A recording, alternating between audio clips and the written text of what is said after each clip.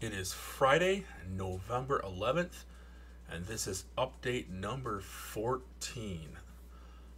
The job is still working out at Napa. Finally, I got that kind of squared away. We were able to get insurance squared away. We have good insurance through the state. That whole thing with the 5-year-old having to go to the ER and those bills, we actually ended up with a second $400 some odd bill, but both of them got resubmitted to the new insurance and they took care of them. Praise the Lord for that, because I wasn't sure where we were going to come up with 800 and whatever dollars that was. Now that I have decent health insurance, or actually it's pretty good health insurance, I have been into a doctor to talk about migraines and dyslexia. The problem with the dyslexia is that treatment is several thousands of dollars, and there's zero insurance coverage. So I'm kind of on my own trying to figure that one out. The migraines, I started with sumatriptan, or aka Emitrex, and that is a take when you're starting to get a migraine to kind of knock it out kind of thing, and it helped. I guess it kind of dulled the pain. It didn't really get rid of anything, but it just dulled it. But it made me a little more exhausted, which was one of the things I'm trying to get rid of in the first place. And it made me really dizzy. I wasn't able to take it if I was going to work or doing anything, because I take it during work or at work or before when I was going into work, and then I'd be staggering around work.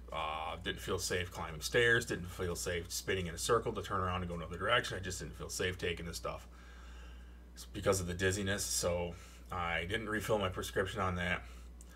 I went back to the doctor about a month later, and we talked about that, and he started me on another medication, a preventative once a day, just kind of a preventative medication.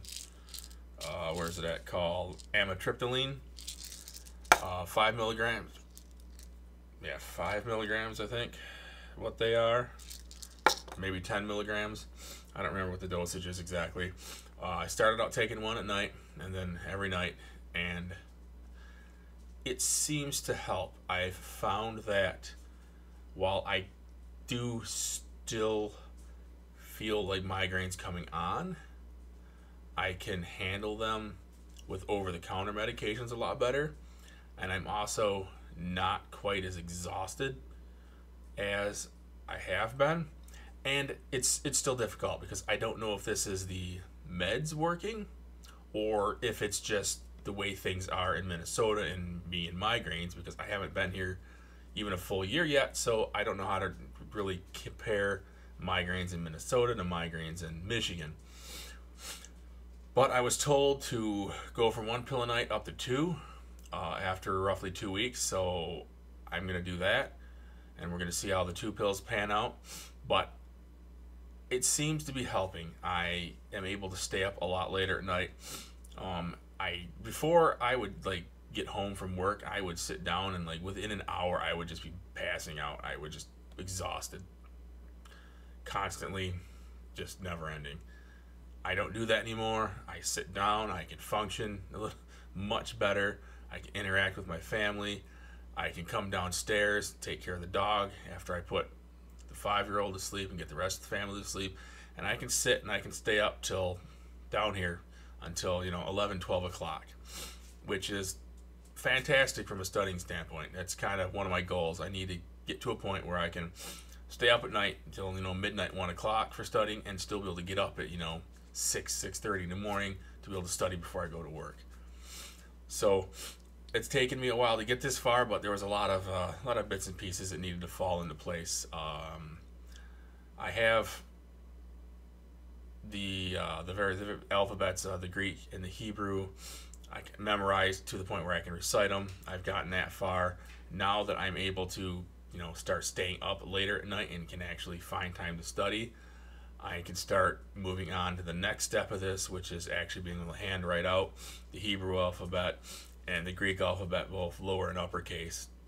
Once I can get those written out, I should be able to start doing flashcards and better character recognition, so that I know the characters, what they are when I see them. And once that's done, we'll move into trying to pronounce these things and figuring out how to actually read the stuff and pronounce words. The current goal is to work on this until the beginning of May. I would like to know whether I feel that I'm going to be able to continue on by May 1st. The idea behind that is that I don't want to wait until just before school and be like, no, I'm not going to be able to do this, and then leave my landlords without a renter. That's going to inhibit another second career family from being able to move into here. And if they can't rent to a second career family, they'll probably have to rent to another family, which is going to completely inhibit this place from being a second career family home. And I don't want to do that. I want to make sure that if I'm not going to be able to finish this and I'm not going to be able to go back, that I get out of here in time so that they can move another second career family in here, and we can try to keep this thing open for second career families. I also don't want to get through a semester at school and be like, nah, I can't do this anymore, and then and leave then, because A, you don't want to be trying to move in December. It's going to be real snowy and nasty. And B, I don't want to just dump a house and utilities back on my landlords so that they have to keep and pay for heat and all that. So May 1st is kind of my cutoff date. I either decide then that we're going to stay, or I decide then that we're going to go back to Michigan. And if we stay, then that's staying, and I'm going to push through it for the next 2 years. So that's kind of where I'm at. That's my cutoff date there. Either we leave or we stay and we go through it. Other than that, we've still all just been sick on and off. There's at least one sick person in my house. It's been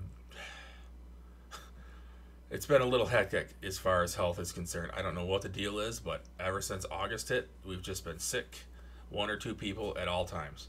It's getting old. I don't think there's much else to say right now. I will get back with another one of these videos. Next time I see my doctor will be, I think, in January. We're supposed to see how the amitriptyline is doing, and then we're going to discuss a replacement for the Emitrex, something that hopefully won't make me so dizzy if I feel that I need it. But if the amitriptyline is actually working, then I'm hoping I can just stick with over-the-counter stuff to go along with it. Yeah, I think that's... Oh, hold on, no. I have been trying to stay in contact with the other 2 second career guys, with Greg and Christian.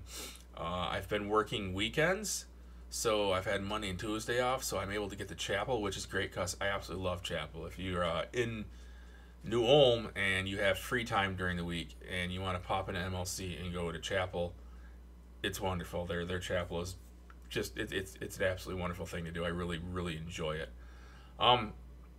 We kind of stopped attending St. Paul's in town here. It's a big church, and then St. John's, the other Welsh church, is also a big church, and I'm not a big church guy. I didn't grow up in big churches. I grew up in small churches, and I don't get anything out of attending St. Paul's. It's just you're too far removed from everything. I need a small, tight knit group, I guess. And the big churches, I just feel like a number, and I just don't get a lot spiritually out of them. But we did start going out of town to Zion, which is a very small church. It's a far more very more closed family kind of church feeling, and I really enjoy Zion. It's a very nice church. It happens to be the church where my fellow second career guy Greg lives. He lives in the parsonage there, so I get to see him on Sundays when I'm not working on Sundays, which is always nice. Him and his family. Yeah, and I get a lot more out of that. But what else we got going on here? I